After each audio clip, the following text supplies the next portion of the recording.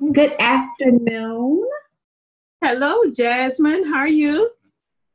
I'm well. First, I'll introduce myself. My name is Jasmine Anderson. I'm the operations manager with the Zan Wesley Holmes Junior Community Outreach Center. And with us today, we have Miss Pam Washington. And I will let her introduce herself a little bit more, and then we'll move into our questions. Okay. First of all, thank you for inviting me to the conversation. I'm excited to be here today, sharing with our audience about all the great opportunities that we have, or you guys have there at Zane Wesley Holmes Junior Community Outreach Center. So first, let me ask you, what is your role inside the low voltage program? Okay. My role with the program in the low voltage program is to be the case manager. I am a certified case manager, and what I do, I monitor the success plan that the students have put in place for themselves. So when they come in, I take assessment, I listen to their stories, I listen to their challenge, their dreams, their goals, and we come up with a plan.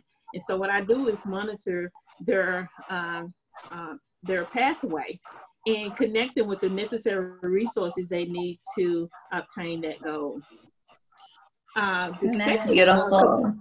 Yes, the second component to our case management delivery with the program is our EI, our emotional intelligence, which is very essential to having a sustainable lifestyle.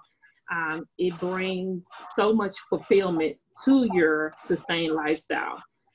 Being able to have better relationships with your family, your husband, your wife, people that you interact with on a daily basis. And I was saying that's absolutely beautiful, and we truly appreciate you, as well as I know that a lot of the participants appreciate you as well.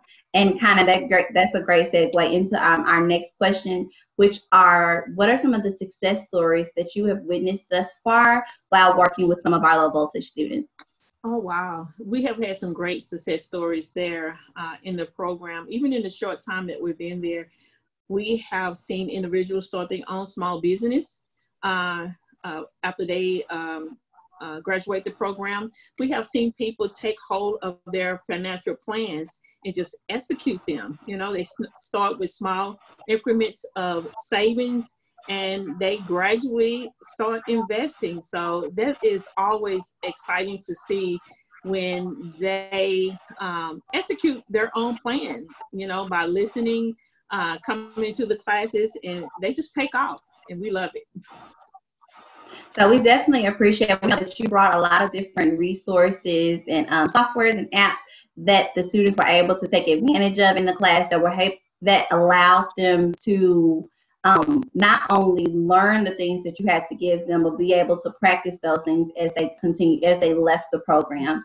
And so we were definitely pleased to see that a lot of them were able to grow those different asset classes and able to even budget their money where they were able to start to, like you said, invest as well. Because that really goes, I think, hand in hand with our mission, which is creating those sustainable pathways out of poverty. So it's one thing to just teach them that skill set, but showing them how to manage and maintain the revenue that's going to start coming in once they've mastered that skill. And so we definitely appreciate you with that. So with that, I want to also ask, what is your overall goal or hope for the program with the students as we continue to move forward? My overall hope for each individual student that comes in is that they come in and they take advantage of the program and all the benefits that the program has to offer. My objective of being there as a case manager is to get each person, each student to believe that anything is possible for them, because they come in with they have a sense of what they wanting to do. They have things in their heart that they want to execute, but they have fear and they have doubt. And so my overall hope and my objective is to bring hope and let them know that anything is possible for them. And that's great that you say that, because we work with, like you said, a lot of different people. I'm sorry. Yes. And I wanted to say anything is possible. I always tell them anything is possible for them, but you have to do the work. You know, it don't come in your sleep. You have to apply the knowledge that you're receiving, and you have to put action to what you're wanting to achieve. And I think that's very true of you, as well as the rest of our team of instructors, especially our executive director, is that we can have the vision for you and we can put these things in place. But ultimately, you have to be willing to put in the work that's required to actually sustain these changes, or to even allow these changes to actually happen. So I definitely think that you've done an amazing job with that and noticing that in those individuals. So we're very excited as we prepare and get ready for our next program. As we get ready for our next session or our next class, next cohort, whatever we would like to call it. But so with that being said, why would you recommend, would you recommend this program to anyone, and why? My goodness. Oh, yes.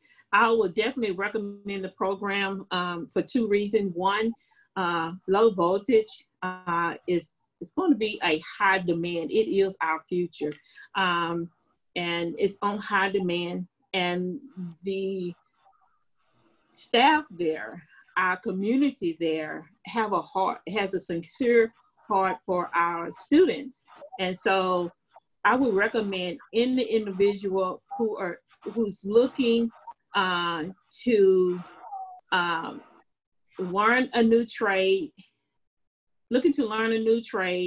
to come in to Zane Wesley and look at all the different programs that they have to offer. And I would definitely recommend it.